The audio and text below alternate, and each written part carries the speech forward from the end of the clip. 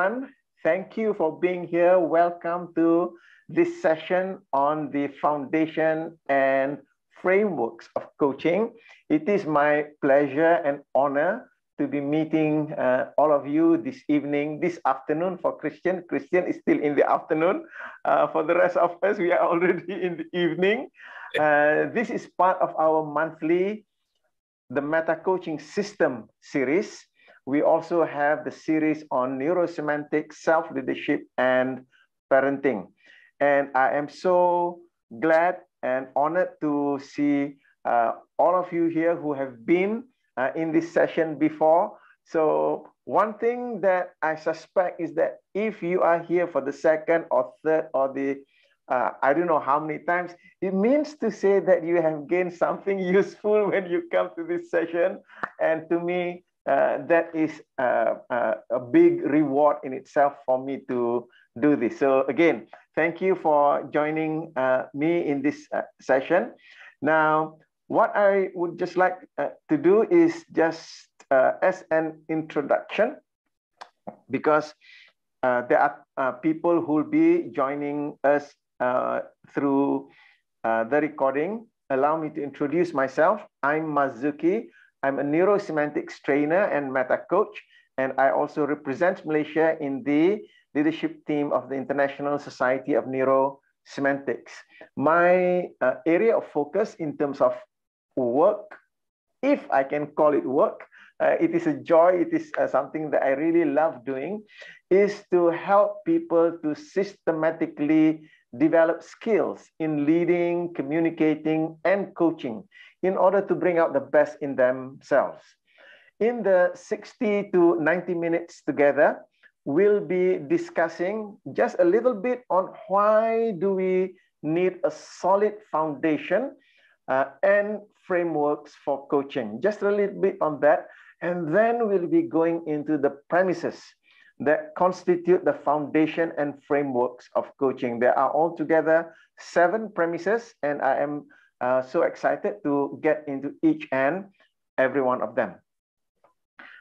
As usual, I will pause for discussion after each main point. This is to give you the opportunity to ask questions, to comment, or to contribute, or even to think out loud. I'd love to hear what you're thinking about these points. And my style is to be light and humorous. So if I laugh or smile, I'm never laughing at you, but at our silly human qualities. My purpose is to lighten things up, reduce being serious, and be more real. So again, I would like to welcome all of you. On my screen, I see Tessie, Christian, all the way from South Africa. Appreciate your being here. Hashim, Guat Ching, and Sarah. Thank you very much for being here this evening. And let us just get going with the introduction to this session. The introduction is, why do we need a solid foundation and framework for the science, art, and skills of coaching?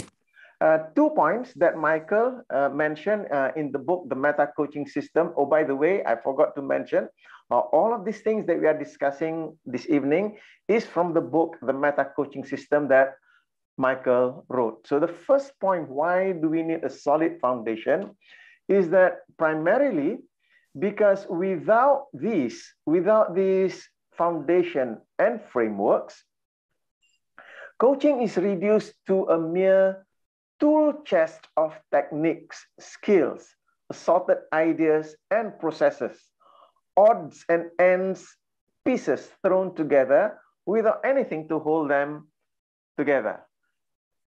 And when I read that in the book that Michael wrote, the first thought that comes to mind is my toolbox.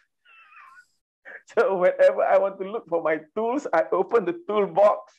Typically, I find it hard to find whichever tool that I needed to use because it is all messed up. I don't know how to sort my toolbox properly.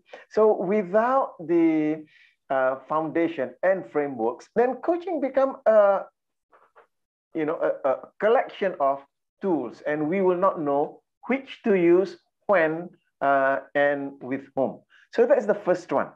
The second point why we need a solid foundation and framework is to make things easier. Not just to make things easier, to make change easier. We also need a unifying framework to ground coaching, so it has a sustainable methodology that can step up to both academic rigor and commercial realities. If coaching is used in an organization as a change management process designed to facilitate and manage generative change in people who are high potential, then the value of a solid foundation and well-designed frameworks is that it makes the change process easier. It's when we don't know how to do something or don't have the right tools that change becomes hard and difficult. How many of you have ever heard people say, change is hard? Is change hard or easy? Now, I do believe most of you drive a car. Maybe some of you drive a tank or whatsoever, but most people, they drive a car. Have you ever had a flat tire? Now, changing a tire, is it hard or easy? Yeah. To change a tire is really, really difficult, if not impossible, if you try to change the tire with your bare hands. Try turning the nuts with your bare hands. It's almost impossible to do that. I would say for me, it would be impossible to change tire with just the bare hands. But what if you have one of those electric lugs, nut wrenches, or the pneumatic stuff that they use in the tire shops? It's a cinch. Just like that, they can take off the tire and put on new one. So it's a piece of cake. So how hard is change? It depends upon the tools you have, doesn't it? If you have the right tools, change is easy. Change then becomes a walk in the park. So that's why we need to have the foundations and framework, because with this framework, it makes that change process easier. I will not promise that it will be easy, but it will be easier. Just like changing a tire, even if you have the right tools, you'll have to get your hands dirty and all that. And especially in Malaysia, it's very hot nowadays. You'll get all sweaty and wet from perspiration, but it is easier, isn't it? So that's why we need the framework and also the foundation.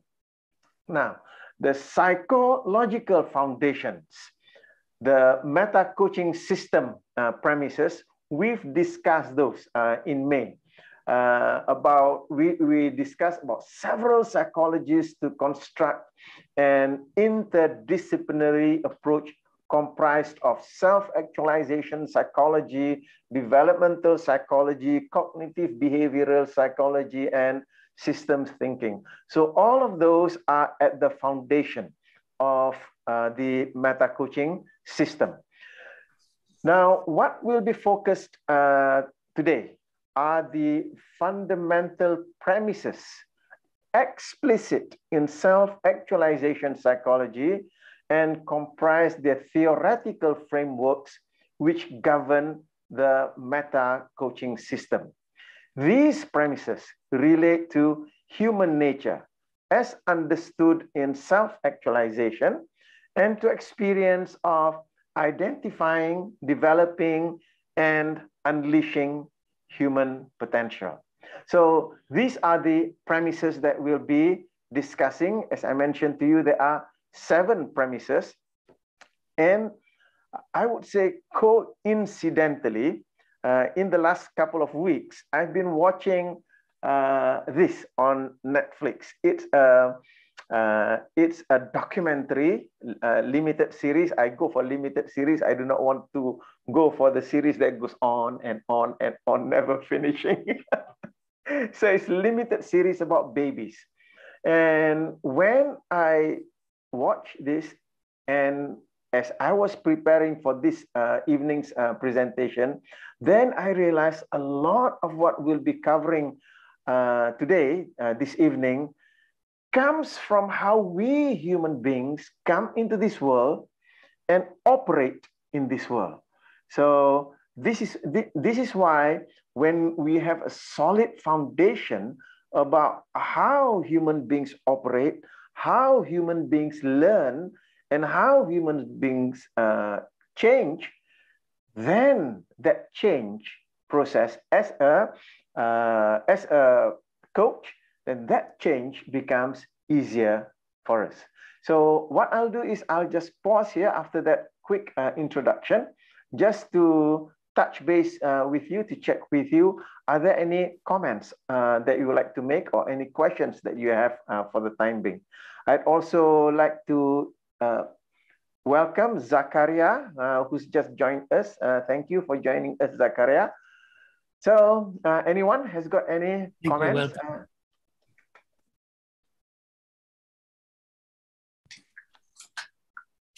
So you're good right now? Okay, so let's go for the first premise. The first one is the self-actualization drive is instinctive. The self-actualization drive is instinctual. So that's the first one. That's the foundation psychology. The foundation psychology is self-actualization is instinctive. And if the drive is instinctual, it is innate and therefore natural to human psychology. This means we have within us a higher drive beyond all of the survival or lower needs. To learn, grow, develop, and continually move forward is inherent in human nature. It is part of our function. We develop over the span of our lives from immature to mature, from deficiency motivation to growth motivation. We move through many stages of development: social, sexual, cognitive development. Innate here speaks to the fact that it is in our nature to develop. And as just shared with you that the documentary on babies, so as I'm preparing this, my mind now is going back to how babies, when they come into this world, they don't know anything about this world, but yet in just a very short span of time, they're able to get somebody's attention. They're able to connect with another human being. They develop. And as, for those of you who are parents here and also grandparents, if you are a grandparent like me, you notice that that developmental process is so fast.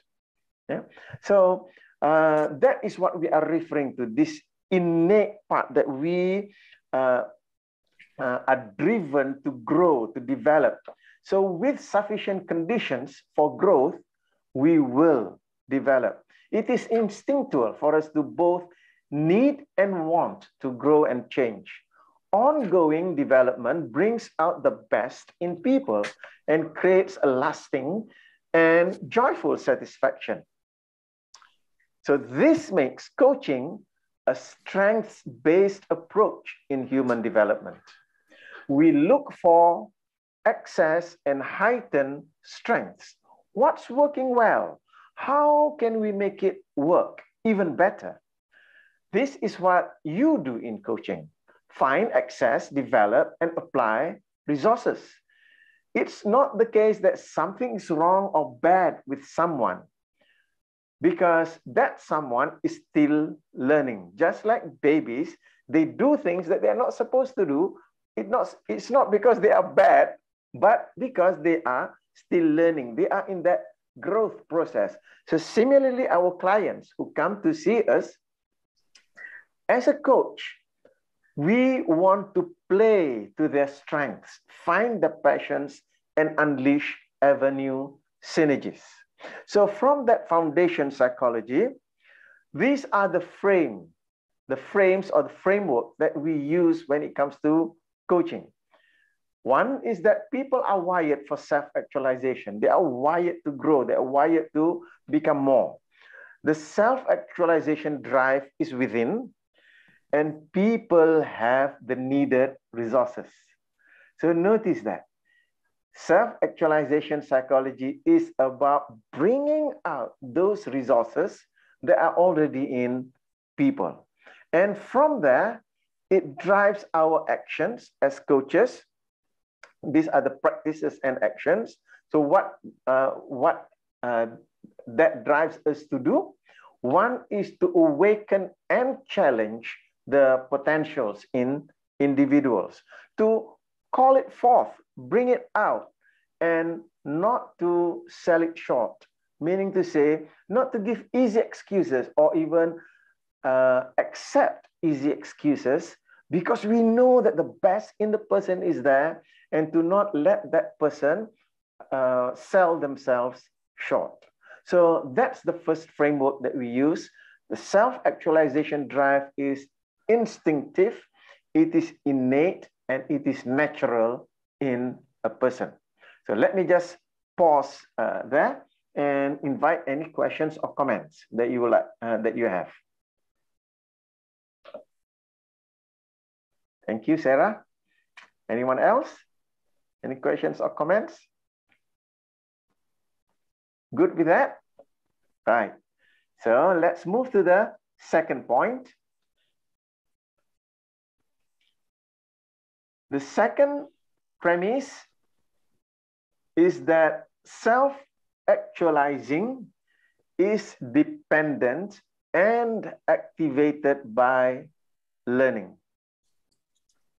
So the foundation psychology is that self-actualization instinct is learning.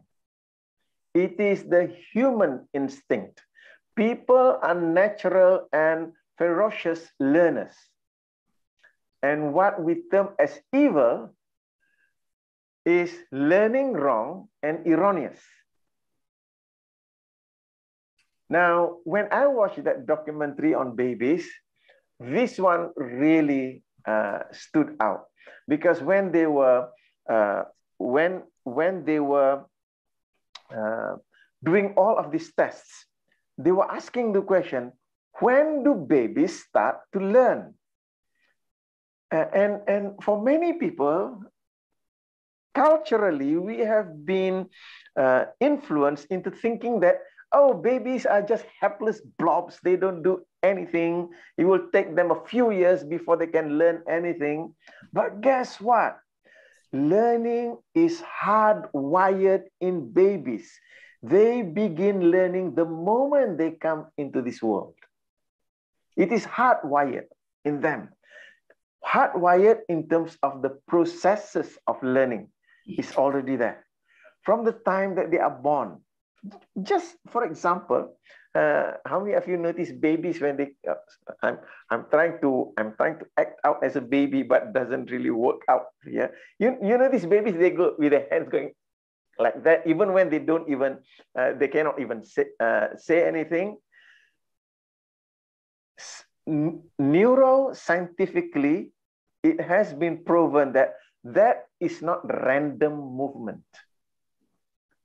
They are beginning to notice this thing is moving in front of them. They are making observation about that. That is deliberate movement. The reason why it looks random to us is because they cannot control their muscles yet to hold it in place.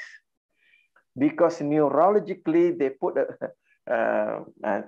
baby in an MRI machine, and the baby was about 2 months old, and the mother was the was the scientist who's doing the experiment. So she signed the consent agreement.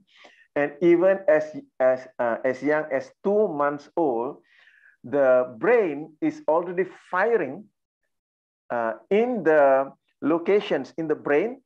At a 2-month-old baby, the firing of the brain when it comes to learning is the same location as adults when they are learning.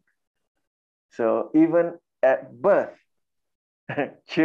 babies are already learning. So learning is a human instinct. While we have an innate sense of direction towards self-actualization, it is not inevitable. Instead, it is dependent on a wide range of variables. The process can go wrong as it can go right. It can be blocked and interfered with so that a person can become stuck and limited from moving forward. When this happens, it creates existential pain and distress. There's another reason for the primary of learning. We are not born fully human. We have to learn how to become human. It is the process of becoming. Unlike animals, we are not born with the innate programs containing the how-to information regarding how to be human, how to survive, how to thrive. We have to learn. We learn to become human over a lifetime span as we learn who we are, what we're capable of, what's important, how to manage ourselves and our relationships, and 1,000 other things. A cat has the content in the cat to know what it takes to be a cat. A dog has the content within the dog to become a dog. That's why when we see animals in the wild, they are never confused. A cat knows it's a cat. A dog knows it's a cat. It's a dog. They are never confused. Only humans can get it confused. Yeah, so that's why when we talk about if you have read cases of feral children who are born and they got separated from their families and they were raised by wild dogs. Mowgli is about being raised by wolves and all that. But dogs, yes. Dr. Maria Montessori talked about a boy who was separated from the family, and when he was discovered again, he was already 10 years old, and his behaving was the behavior of a dog because he was raised by a pack of wild dogs. Yeah? So human beings, we don't have the content of what it takes to be a human being. However, it is hardwired inside of us to learn. So if our teacher is a dog, then we learn how to become a dog, just like that. They have a term, Dr. Maria Montessori called it the savage of Avignon, because he was found in a French village of Avignon. And there are many cases, especially in India, because of war or whatsoever, children are separated from their families. They were raised by wild animals in the jungle. We call them feral children. So they grow to imitate the life of whatever surrogate parent that brought them. So this is what we are talking about. Self-actualizing is dependent and activated by learning. So looking from this perspective, the frameworks that we use in coaching is the framework that people are great learners. I just paused there because going back to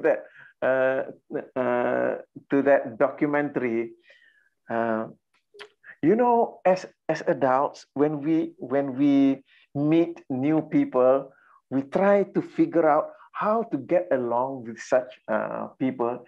And yet children, when they come out into this world, they almost automatically draw you in, because they are great learners about how people behave, and they behave accordingly. And because of that, they just draw you in. Yeah? Now, the other thing is that all learning is not ecological. And the quality of learning is the quality of your life. So if what you learn gives benefit to you, and you did not learn about the ecological impact of that behavior that can hurt or harm others, and because you are not exposed to that learning, then you can continue on in life and become like a narcissist. You become self-focused. You do not think about others. So that is why all learning is not ecological. So a person needs to learn about that ecology.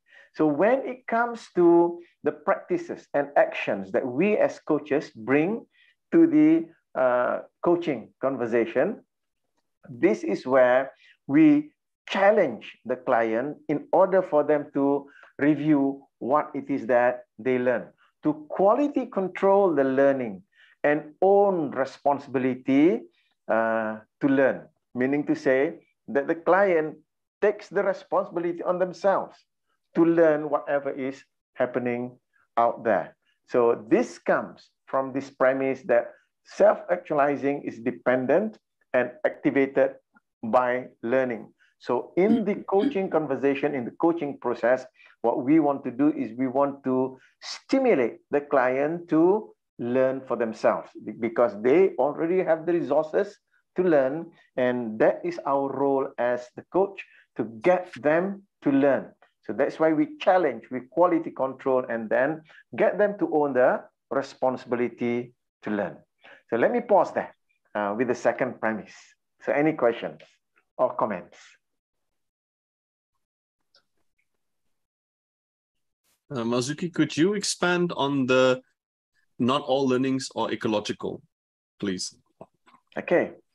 Now, let me, this was something that I watched in that documentary just last night. Yeah? Little children, inside of them, they already, the first instinct when children come into this world is the instinct of social connection, because without social connection, we cannot survive. We need to have social connection. So that's why children, babies, when they come out, the first thing is they connect with the mother, with the father, with whoever siblings, that social connection. The other is from birth, little children as young as 6 months old, they already seem to have a certain amount of morality. Morality in terms of they are drawn to helpers, people or things that help. They are pushed away from hindrance. Yeah? So if they see that somebody is helping another person, they are attracted to people who help, and they are pushed away from people who hinder other people. That is part of the morality that is already inbuilt inside of them. At the same time, there is this part of I call it tribalism. In the program, they call it a team. So if they connect with someone, for example, the child has a connection with the mother. The mother is the first connection. So the child begins to relate, the mother is on my team. She's my tribe. Yeah. And if there is somebody else out there that is not considered as his tribe, what happens is that the child will be attracted to the helper towards the mother, But if there is a helper towards someone of another tribe, they are not so attracted to it. So this is something that they did as a scientific study. Yeah. So their first worldview, and this is the matrix of the world, yeah, is people who are within my circle. These are the people that I want to support. Yeah. People who are outside my circle, let them be. I don't really care. So that is also part of what we consider as ecological. So the learning that they get from there from very young is that they are very tribal, because being in that tribe gives them the safety. Yeah. So they have not learned to think about beyond that tribe. So the aspect of having the compassion for others who are beyond our small circle, that has to be learned, to be nurtured. Yeah. So as parents, we want to bring in the concept of the child. Yes, this is our family. That is mommy's friend's family, and they're also close to us. And this is where we live in this world, in this country. And regardless of how people look, they are also human beings like us. So to allow them to transcend that tribalism. Otherwise, it comes out as racism. Okay. So my brain is picking up, like, it's almost like the self-other meta program, but instead of self-other, it's my group, other groups. Yes. Okay. Thank you. Can I just share a small bit of experience? I sent my 10-year-old daughter to boarding school in London. And ecological to me meant that it would serve me because I wanted her to come back and speak the Queen's English, because it's London after all, and it would be ecological for me to send my child, my only baby, to the best education in the world, which is the British education, one would think. But she came back with an American accent. After 1 year, she was like, "Oh, baby," and all the slanging. And that was so unecological for me, thinking that she would come back, speaking proper. So from my sense of it, ecological means it serves the purpose of the origin, of the originator, the source. So if I think that, if I'm going to check, is this ecological for me? It's going to serve me, my decisions, my actions, my associations. If it's going to be ecological, it's got to be ecological in the context of what I want. That means it's got to serve me. And then I'll say, I'll check. Okay, let's go and do it. So I thought that it's ecological to send my child to the best education. And she came back slanging like the hobos of Soho. So it didn't turn out well at all. And then, because when she went there, London boarding schools, they come from everywhere, Nigeria and everywhere, included Ghana and so on. And she picked up everything. And so she could slip in and out of roles. So at the end of her stint, she became ecological to me, because then she started speaking right. So ecological to me means it serves the purpose, it serves the system that it was meant to serve. Okay. So in this context, thank you for that, Tessie. In this context, ecological, as Christian mentioned, so we are talking about the matrix of self and matrix of others. So when I'm talking about ecological, so I want this for my child, so that's others. So does the child want this as well? So and frequently as parents, we overlook whether that question, does my child want this? Oh, she wanted it all. To her, it meant I'm going to soak everything up. I don't care whether it's good, logical. Okay. Right. So thank you for that, Tessie. Yeah. So let's move to our next point. And before that, I'd like to welcome Ines. Thank you for joining us. Good morning. Good evening for you. How are you, Mr. Great, great. So we've covered two premises already. So Okay. moving on to the third premise with respect to the foundation and framework of coaching. So let's move to the third one. And the third one is people self-actualize by accepting and owning responsibility. Now, the foundation psychology for this is that self-actualization is semantic.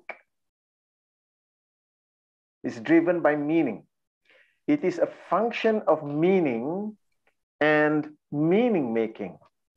Now, while both the predisposition for actualization is innate, as are the personal powers which enables us to take charge of learning and development, there is a condition.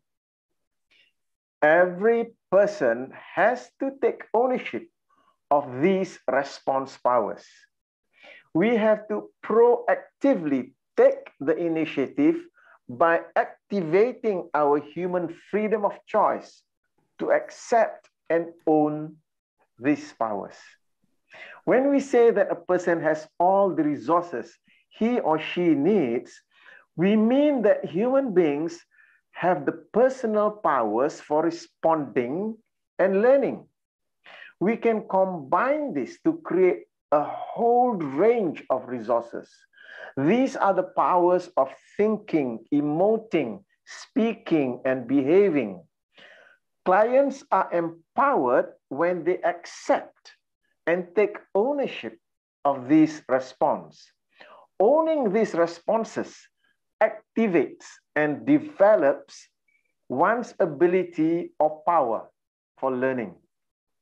Failure leads to regression, to childish, passive, reactive, and immature processes. With the self-actualization drive is the power to take charge of one's own life, choices, decisions, and career. So the framework that we use for coaching is that you are the meaning maker. So this is what we bring to the client.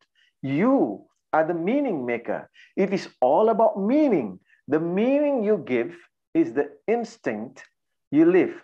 So that's why, if you remember in APG, one of the first patterns that we work on is the ownership of your power zone. Because by taking ownership of your thinking, feeling, and saying, doing, only then you are response able. In that you are thinking and feeling originally. So you are the origin of that thinking, feeling, and your speaking and behaving is also originates from you. So the framework that we use in coaching is that we are saying to the client, you are the meaning maker. So if you have unresourceful, toxic meanings in your life, then change those meanings. So in terms of practices or actions that we bring to the coaching conversation is to get the client to construct great meaning, learn meaning-making skill. And the dialogue between the coach and the client, it's a two-way conversation. And that dialogue is also all about meaning. So this is the third premise that we use in coaching, that the premise is that you, as the client, you are in charge of your life when you accept and take responsibility for your four central powers. Okay, so that's the third premise. So let me just pause there and invite any questions or comments. So I have problem with motivating a learner. So how do you overcome this? Sorry again? It's about motivation.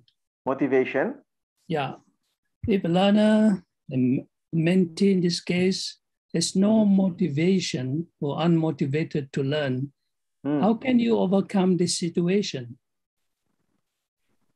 And what is motivation, in fact? So there's something that you need to do out there, and I'm saying this to the coaches that I see in front of me. There's something that you need to do out there, but you are not all there in terms of doing it. There is no energy, there is no motivation. So what's the issue?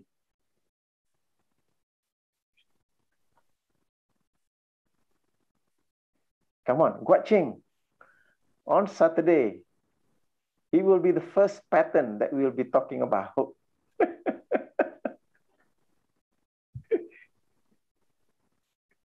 You do intentionality pattern.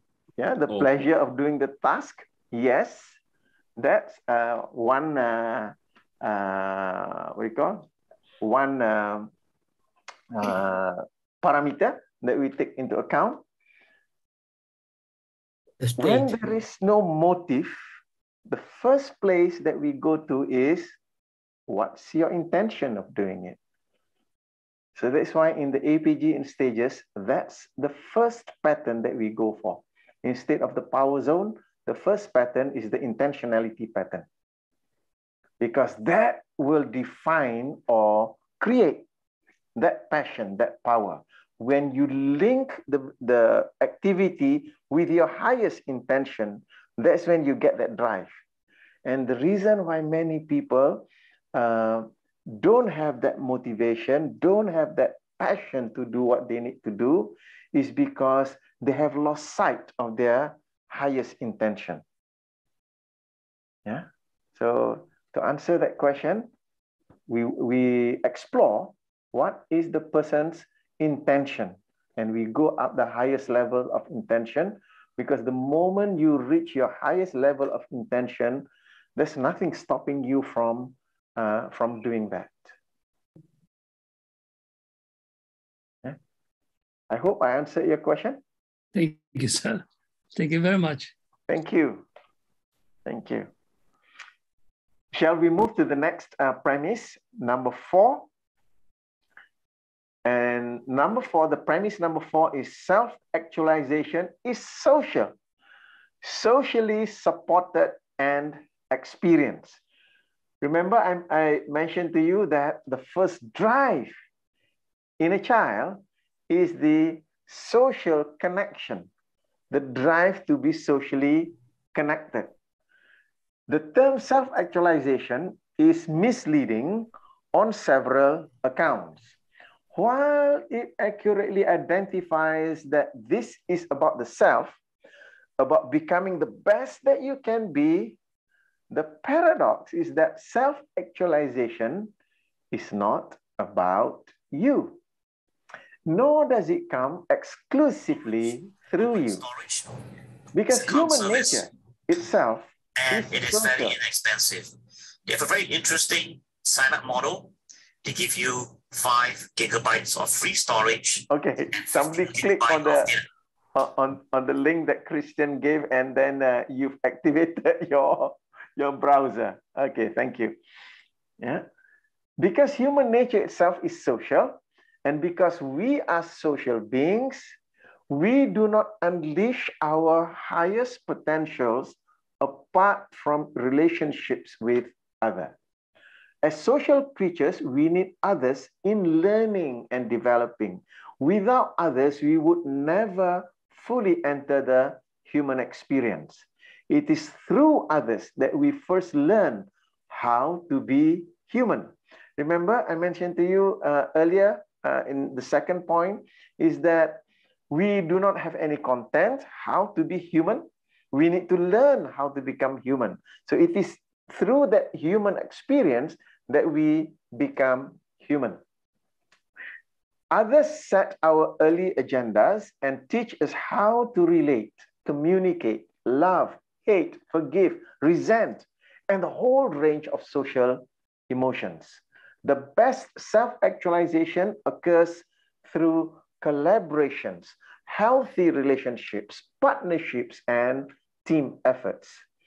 That is because it is with and through people that we discover and create ourselves. It is with others that we work to make our visions and values real.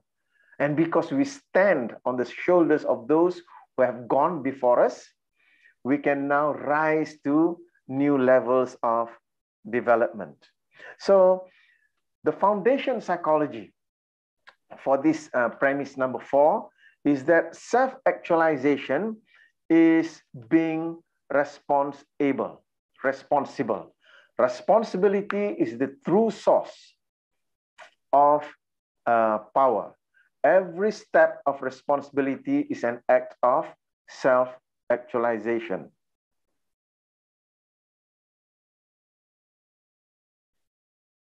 Now, I'm noticing, hold on, let me just check. I'm noticing a little bit of a mismatch over here. Self-actualization is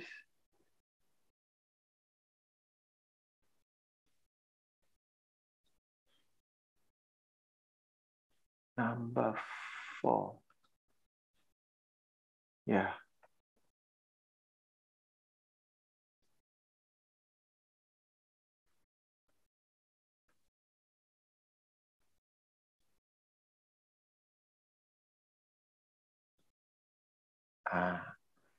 Okay, I've got the slides a little mixed up. So that's why it should be, yeah, let me just stop share for a moment. I need to change that slide.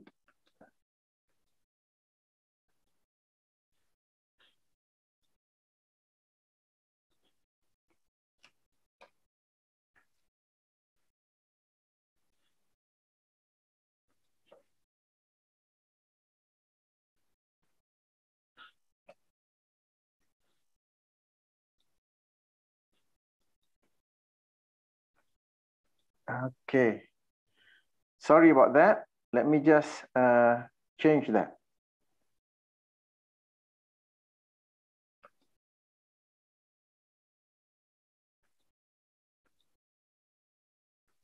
Okay, let me just put it here. Self-actualization is social.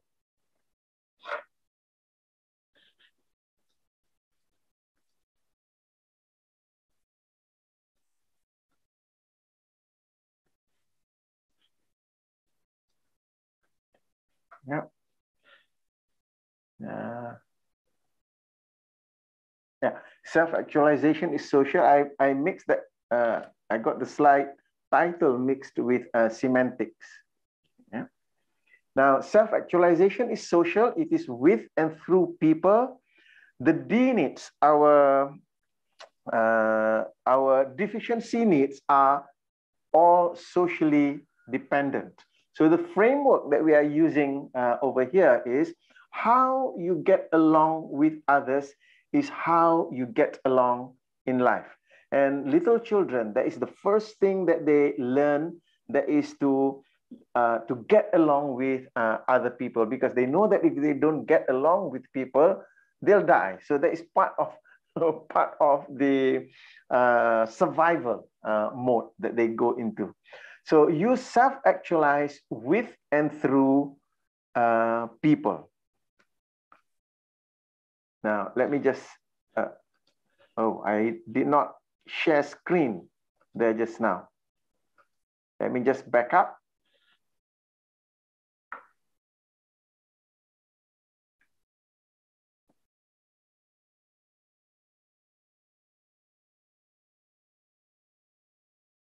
Yeah, this is the one. Yeah, self-actualization is social. It is socially supported and experienced. It is with and through people. D needs are socially dependent. So the frameworks here is that how you get along with others is how you get along in life. You self-actualize with and through people. So what we do over here is that in terms of our coaching practices and action is to help our client to develop social skills, learn win-win attitude, develop healthy interdependence with people. Notice the word interdependence, because as a child, we come into this world fully dependent on others. And then at the age of at the age of about 2, and also at the age of about 11 or 12, we go through the individuating process. So that's the part of learning how to be independent. So from dependent to being independent. And the mature adult is when they learn that they are interdependent with other human beings. So to be able to develop that healthy interdependence with people. So that's premise number 4. Self-actualization is social. It is socially supported and experienced. So let me just pause that and invite questions or comments. Marzuki. Yes. Self-actualizing is with and through people.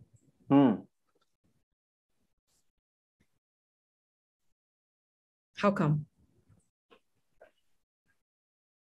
We talk about self. It's about leading myself to build my potential. So it's about me becoming better than I was. Notice it's all me, I, and myself. Yeah. Suddenly you're saying it's with and through people.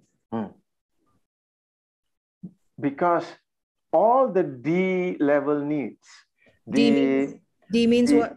The physiological need, the safety and security need, the love and belonging need, the esteem needs, the deficiency needs, as Abraham Maslow calls it, the D needs. In order to fulfill those needs, you need to connect and relate with other human beings. So that's what it means that it is through people. You need to connect and relate with other human beings to fulfill even your physiological need. As a child, they need to learn that they depend on their mom or their dad in order to eat. They need to depend on their siblings in order to play, in order to learn. So it is through people that we are gratifying our deficiency needs, that we are moving up into the self-actualization need. So the deficiency need is about me getting what I need, and in order to get what I need to interact, connect, and relate with other human beings. So that's what we are referring to. It is through people, through our social connections, that we fulfill. What counterintuitive? Yeah. Because you want to be your best self, you can only get there with the help of others. Yes. Phew.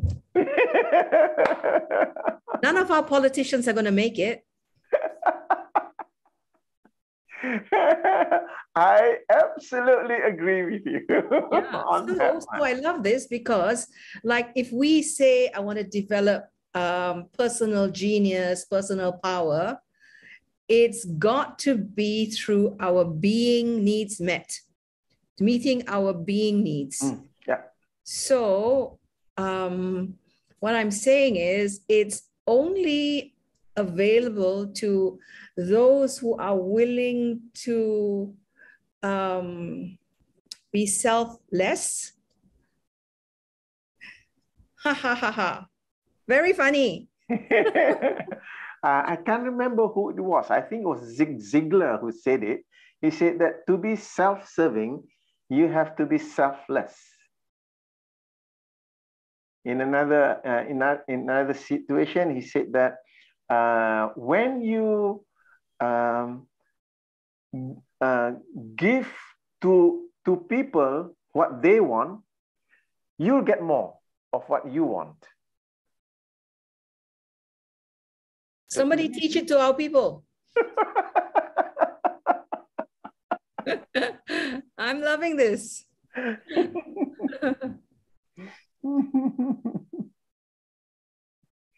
Okay, good. So let's move to the next point. Premise number 5, which is self-actualization is semantic. Yeah? Self-actualization is driven and governed by meaning and meaningfulness and the meaning-making processes. Self-actualization is semantic. The foundation psychology is that, now I think I've got that. Yep, let me just stop share again. Oh dear, this is the second one.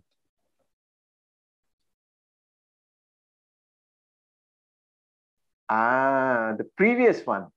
I mixed it up with the previous one. So let me just, self-actualization is semantic.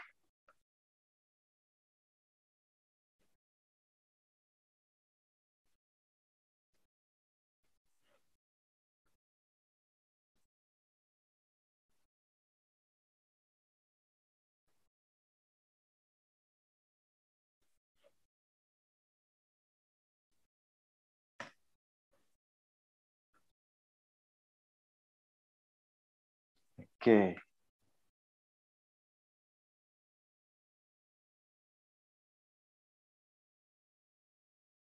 Sorry about this. Let me just make sure that we are on the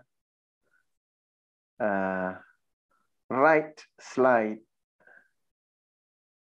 Yes.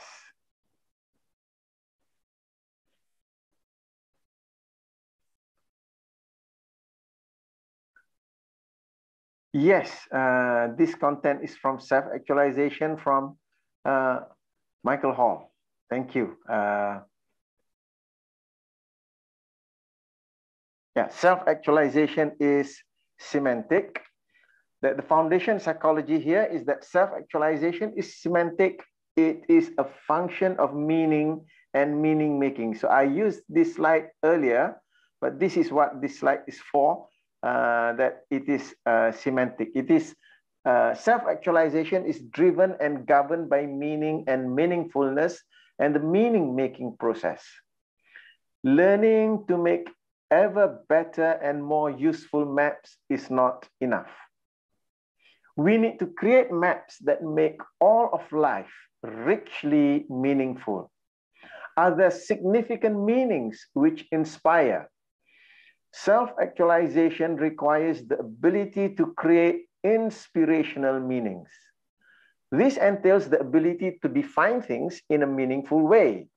The crucial role that meaning plays in self-actualization arises precisely because we do not have instinct. We use the human instinct of learning to first learn about 3 aspects of meaning: what it is, how it works, and what it is good for. So that's why those of you as parents, you realize that your children at about the age of, I think about 3, they start asking, why, Mama? Why?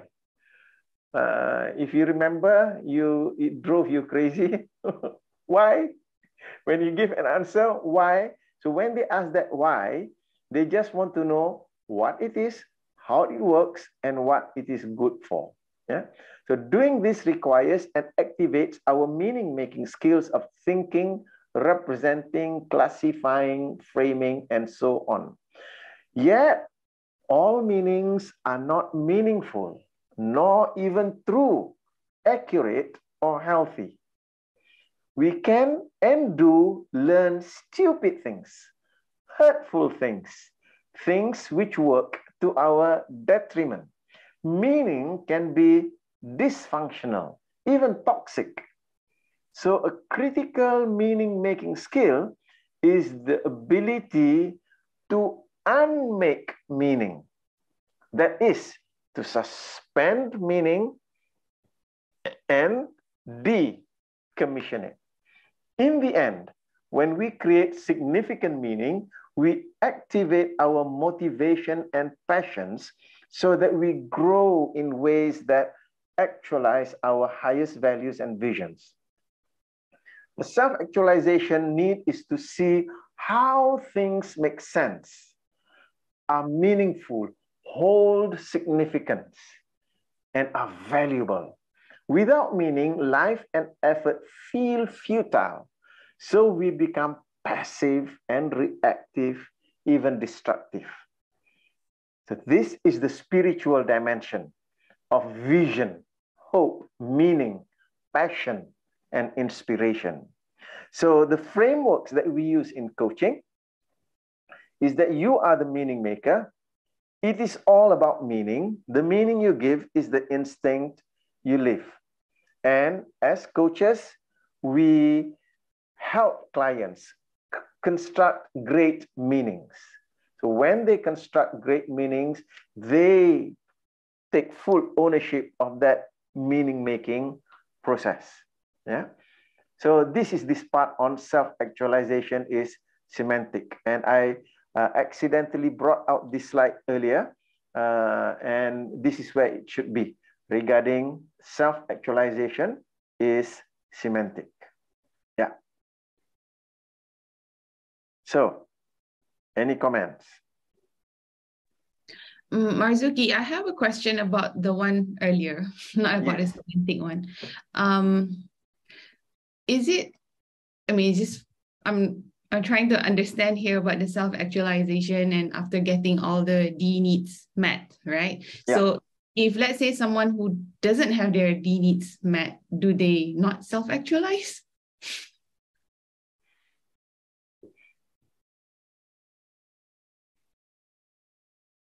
They'll have difficulty to self-actualize because, as Abraham Maslow puts it, you get stuck in the jungle. And the reason why you don't self-actualize is because your meaning-making faculty is, I'll use the word, is distorted. So your meanings are distorted. You create unresourceful meaning. For example, to gratify our D needs, when you fully understand them, it doesn't take much. For example, in terms of physiological need, food, you don't need much food in order to fuel your body. Yeah. However, when meaning making goes out of whack, people put meaning that food is love. Ooh. So parents, sometimes you do this to your children. Here, have this noodle. I've just cooked this noodle for you. I cook this because I love you. So the distortion between food and love is there. So when the child goes into feeling unloved, what do? They go and eat. Okay. So when you have that distortion, then that's how people get stuck in the jungle. Abraham Maslow used the term jungle. You cannot rise above your deficiency need. And because of that, you cannot go into the self-actualization need because all of your energy is being used in fulfilling those deficiency needs. That's one. And the other is you have not learned the skill of meaning making in the right way, because your meaning making is cognitively distorted, and because of that you cannot make the higher level meanings up there. Yeah, so there is part of self-actualization psychology is to learn how to succinctly gratify your lower level needs, because each and every one of us, we cannot run away from the deficiency needs, because these are part of our need. So that's why you call it need of human being. For example, food. I can fast for a whole day from morning until evening, and after that, I look at everything. Everything looks like food. Because I'm driven by the need. Deficiency need is driven by deficiency. When it is deficient, your energies, your thinking, feeling, your saying, doing is driving you to fulfill that. Yeah? So that's why we need to learn how to gratify it succinctly. And each level of need can only be gratified from that category. It cannot be gratified from another category. Esteem cannot be gratified by property, but yet people base their esteem on property. So they buy more property, they buy more cars, they buy more houses, they buy more clothing and all that, but yet they still do not feel more esteemed, because esteem is gratified by the kind of skills that you have, the competencies that you demonstrate to this world, that will bring the esteem from others and also esteem of self. Self-esteem is unconditional. And yet when people confuse between esteem and confidence, that's also what's causing them to go into that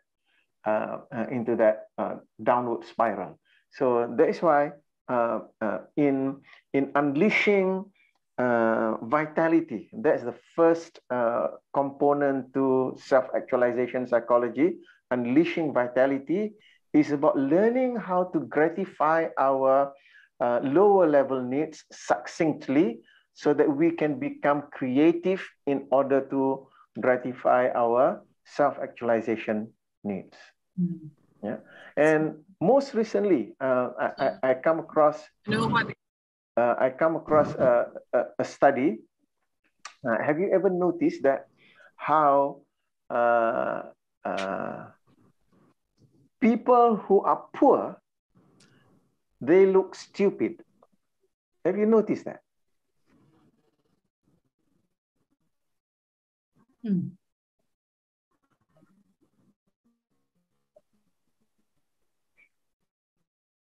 Why? Poor people don't have enough food to eat. When they don't have enough food to eat, they don't have the energy. And when there is lack of energy, the body shuts down certain functions in order to get the body to survive longer. And the greatest use of energy is the brain. So that's why the body shuts down the brain from working. So that's why poor people appear stupid. Just like our phones, when it is on low battery mode, it shuts down a lot of the functions. So that's why we need to learn how to gratify our needs. So that's why that physiological need is all important down there. Do not overlook that. We need to gratify those needs on a daily basis.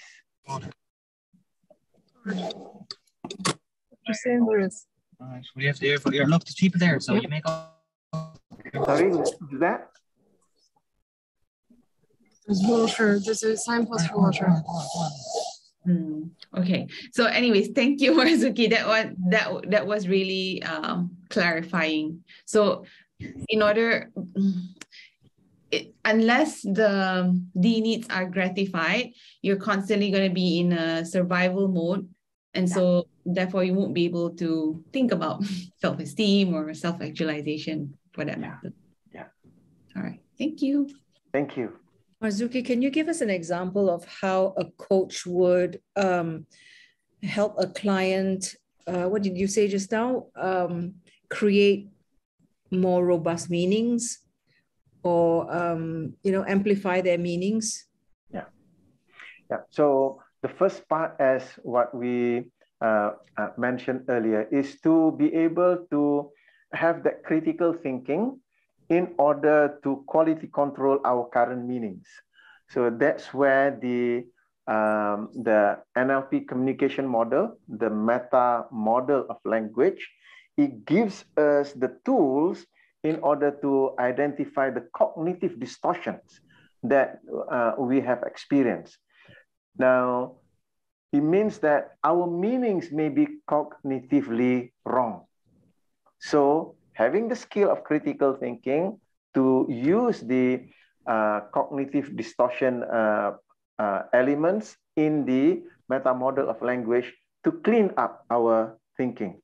Then to be able to take all the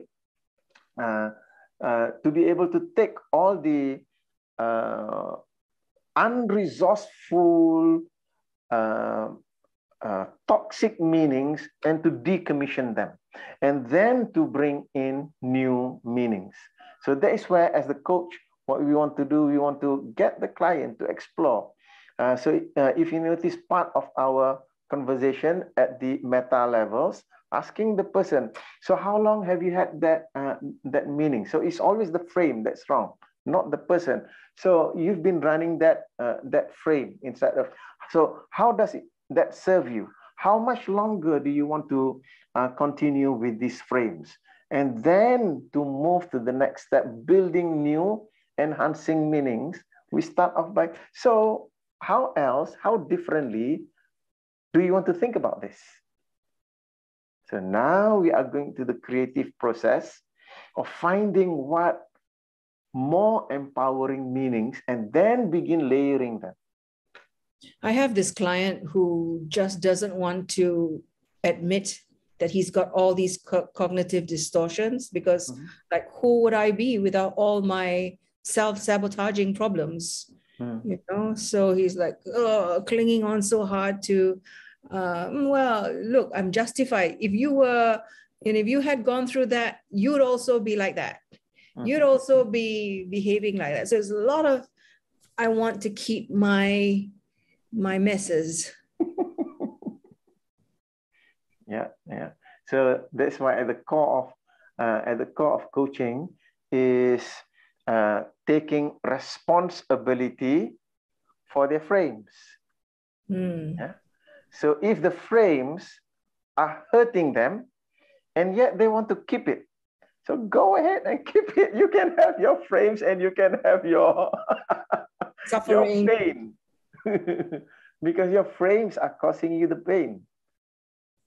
Unless and until you get rid of those frames, you'll never get rid of the pain. So if they say that, I'm okay, I want to live with this pain for the rest of my life. Yeah, good luck to you. Good luck to you, exactly. Good luck to you. Yeah. Okay, let me just cover the last two frames. Frame number 6 is self-actualization occurs one conversation at a time. It occurs one conversation at a time.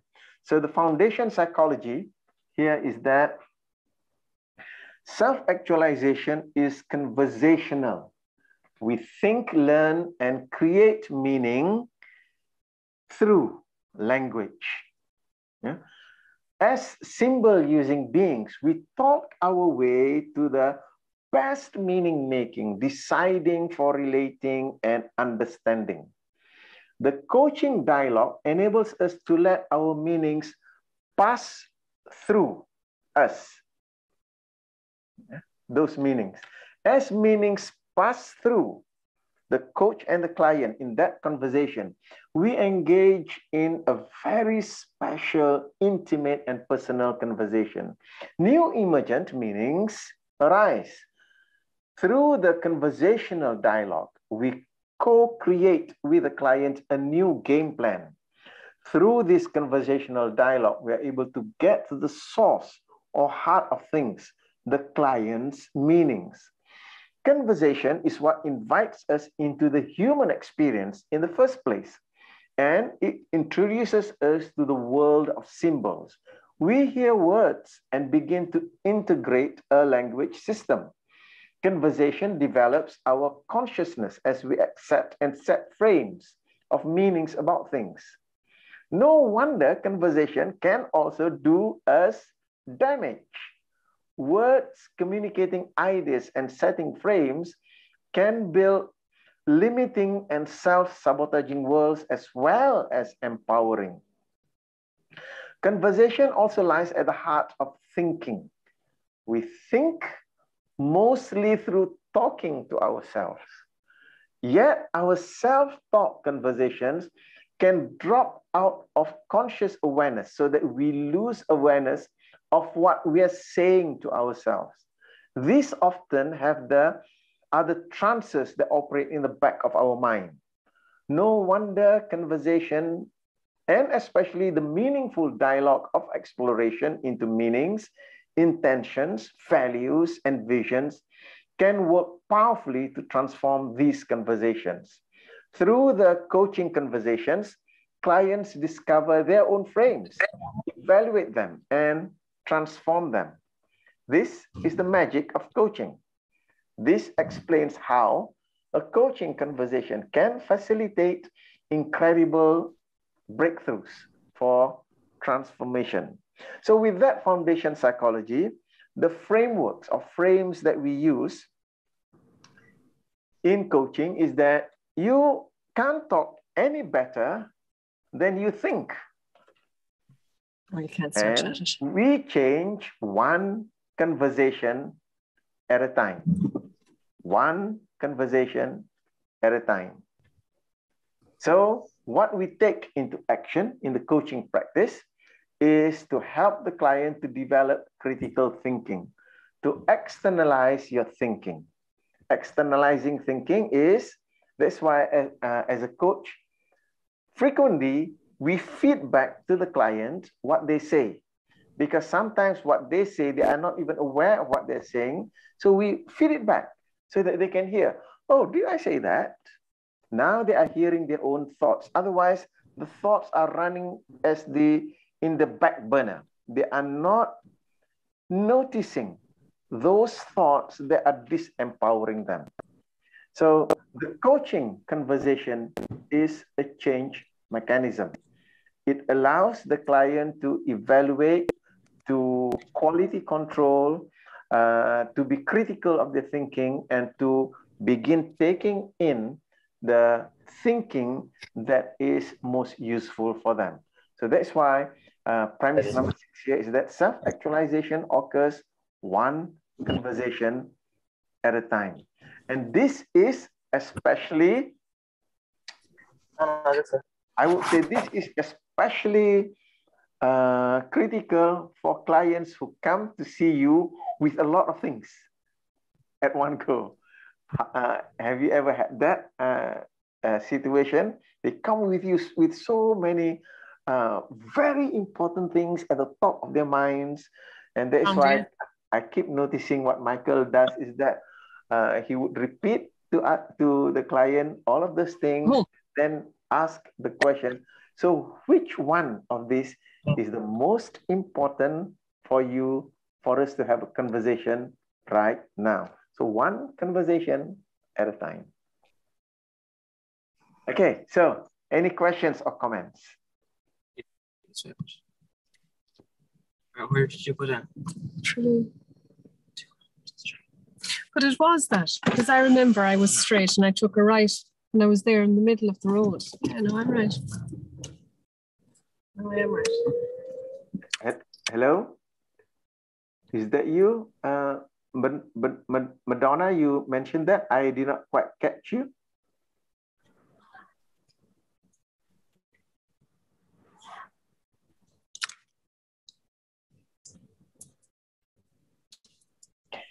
That's okay. Anyone?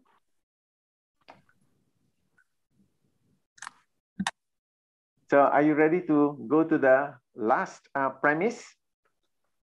And this last premise, number 7, self-actualization for improved performance. Isn't that what our clients come to see us for? Self-actualization is neurological. It is embodied and it shows up as performance. It is in our neurological. So a person who says that they are self-actualizing and not performing is not really actualizing. So that's what we mean by actual, to take your highest meanings into actual performance. So thinking and talking is not enough. Action is required. For us to facilitate the self-actualization of potentials and to make them real, they have to be translated and experienced in behaviors. The learning is not mere intellectualizing. All of the dichotomies that we set between mind, body, and emotion, by which we treat these as different things, are only ways of talking. They are not real. It is always a system, a mind-body-emotion system. Real learning is always ultimately behavioral and shows up as a behavioral change. How do we know that we or another have learned something? There is a change in behavior. There is a new and different response. We truly know something when that knowledge is not just at the level of intellectual concept, it is also at the level of know-how. This is the neurosemantic factor, the meaning semantics, which we create in our minds via our internal movies with all of the words that we use become the signals and commands that inform the body and neurology. In this way, meanings become felt experiences. Muscles encode the memory of those learning. The ultimate step in coaching is action. It is the performance toward an achievement. For this reason, coaching uses tasking for action plans, monitoring, feedback, continual improvement, and refining, environmental and social support, and many other tools. These are used to translate the learnings into actual difference in one's experiential life.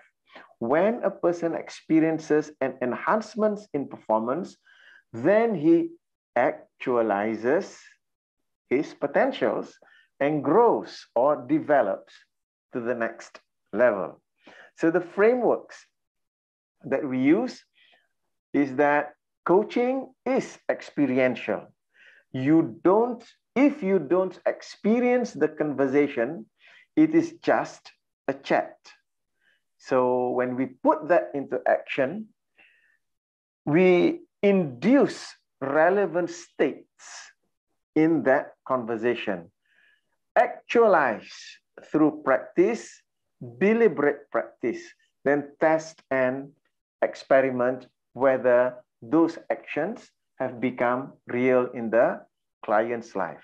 So this is what we are referring to as the premise number 7 here, self-actualization for improved performance. If there is no improved performance, then it's just a chat. We have not achieved that change yet. So the test for self-actualization is the change in behavior that brings a person closer to their goals. Okay, so that's the final premise, number 7, self-actualization for improved performance. So I'd like to open to comments regarding that particular point. Any comments? The client, the way the client shows up for the coaching session speaks to the result that that conversation will produce.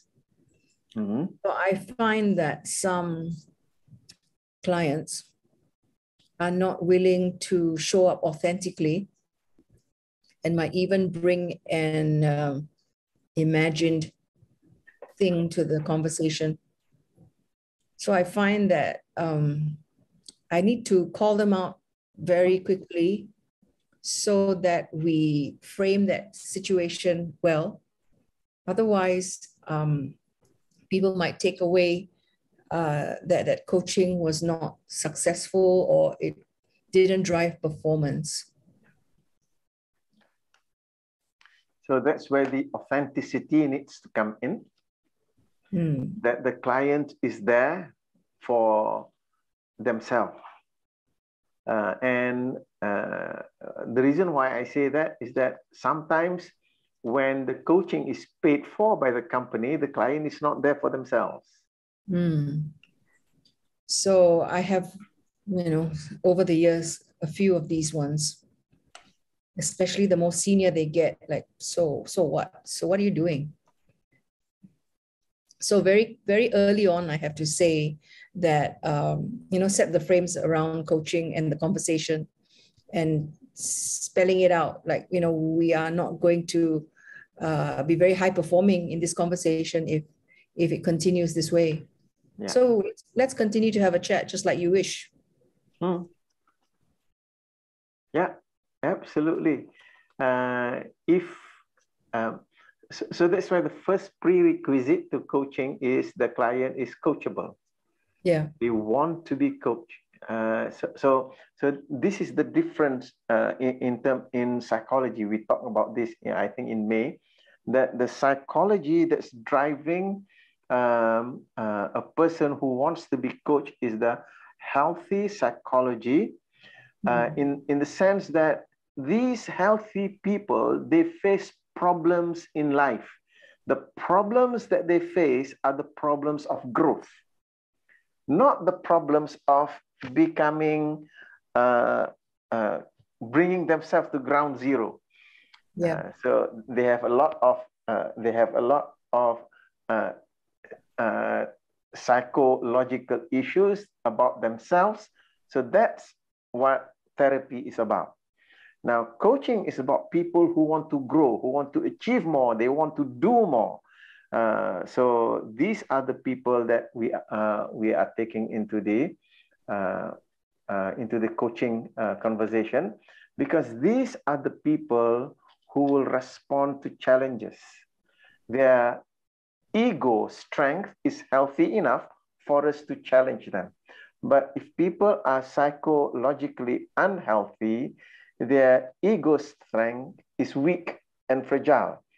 And if we were to challenge that, they might break, and it can cause them more harm. So as coaches, we need to be able to make that distinction, to be able to understand that. Yeah, and CEOs who say, I don't have anything to coach about. Okay, we'll just chat then. Yes, I have had the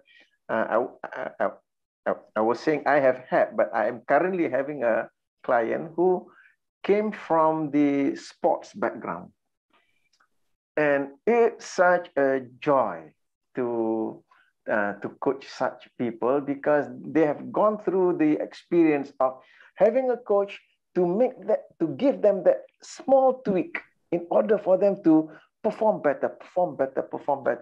And when you coach such people, it's such a joy, because they are hanging on to everything in the coaching conversation to look for changes that they can make in order to grow. It's such a joy to coach such people. Yeah. Private clients, I find, are so much more nicer. Yeah. And these people, they look for challenges. You because challenge them and they'll go further. They really want it. Yeah. Yeah.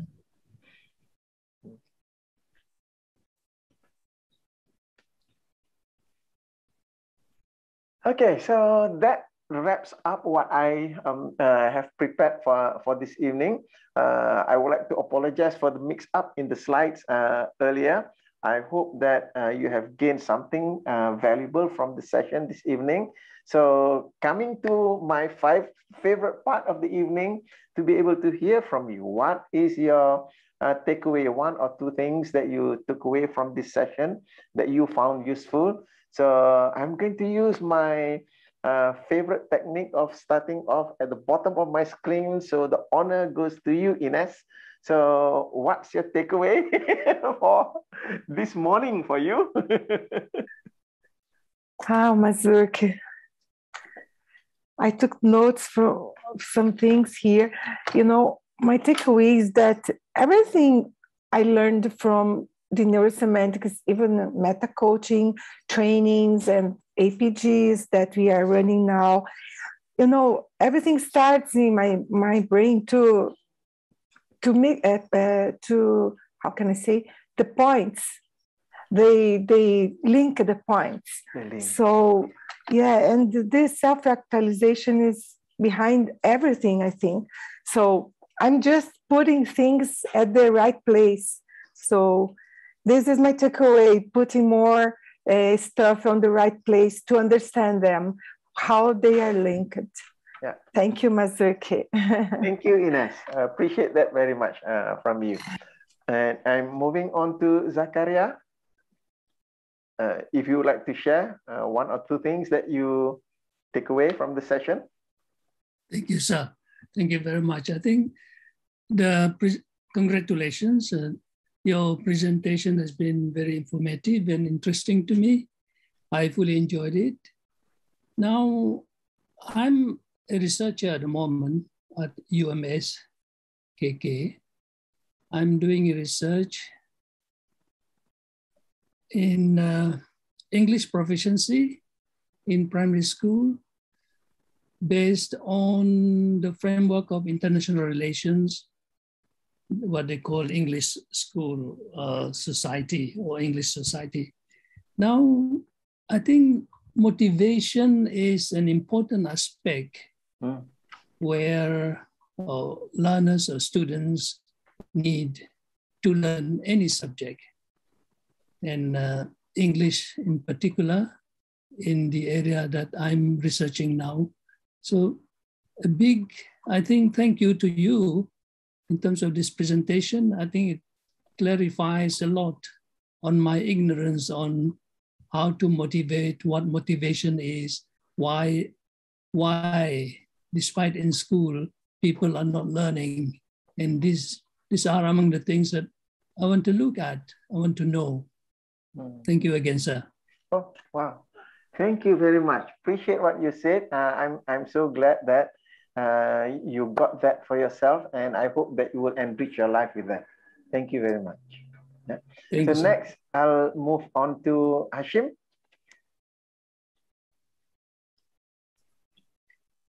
Thank you, Mazuki, for the great sharing this evening. My lesson learned today is about when you conduct coaching, you are actually putting your client into the resourceful state. And to get your client into the resourceful state, like the client is not motivated in terms of, you know, not to learn or not to improve his or herself, that's where the coaching conversation come in. That's why the coaching skills come in. So I learned a lot from you today. Thank you very much. Wow. Thank you very much, Hashim. Appreciate that. Sarah, you're next.